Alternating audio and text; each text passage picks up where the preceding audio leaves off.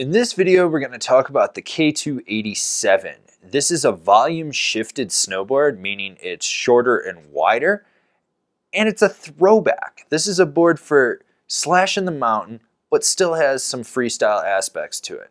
It's a board that's for someone that's going to have a quiver, or someone that just wants to slash, pop, have some fun, play all around the mountain. It's got a softer flex to it than, say, the Simple Pleasures. And it's a board that you can just ride all over in a free ride capacity. The 87 comes in with a flex pattern that's just below middle of the road, and I mean just below middle of the road. It is a directional flex, so you do have a slightly softer nose going into a stiffer tail with a lot of torsional flex between the feet. It's a board that is stable, but it's very lively. It's not damp.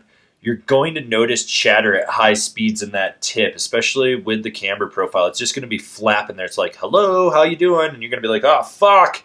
But don't worry about that. It's not going to resonate back underfoot. When you get into rutted out terrain, this board will bend and flex with everything. So if you're very stiff-legged, you're probably going to get bucked around. But if you're one of those guys that knows how to absorb everything with your knees and ankles, you're going to be totally fine. Are you even alive in 87? I got my first snowboard then. The camber profile on this board is very easy to engage. You don't have to worry about it. You just load it up and activate that rocker and boom, you're popping, no problem. It's not the snappiest deck, but it's solid. It'll get you up on top of fresh snow, and when you need to pop off something, it's there. You have that snap and rebound.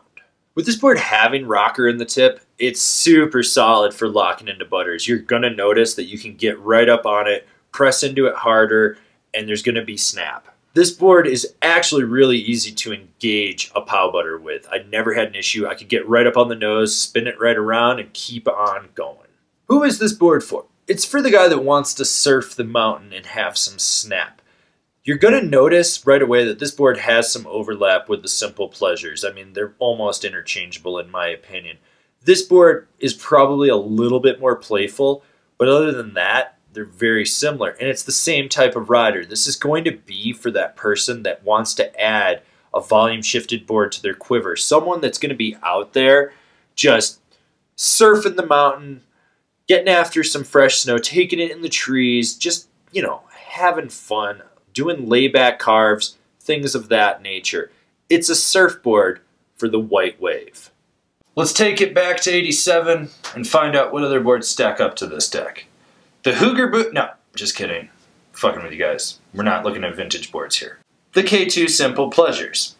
As I've already stated in another video, I feel like this board and the Simple Pleasures are the same thing. There's a lot of overlap in how they ride. The Yes 420. The Marhar Woodsman. The Rosinal Sushi.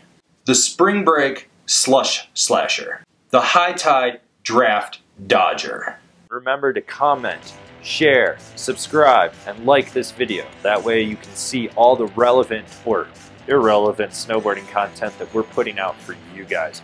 So smash that bell down below, that way you're getting a notification. And I'll see you guys in another video.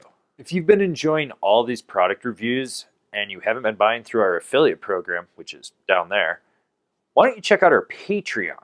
This is a great way for you to get involved with us. There's some great rewards on there, and it helps fund us so we can do more product reviews for you guys that enjoy what we're doing.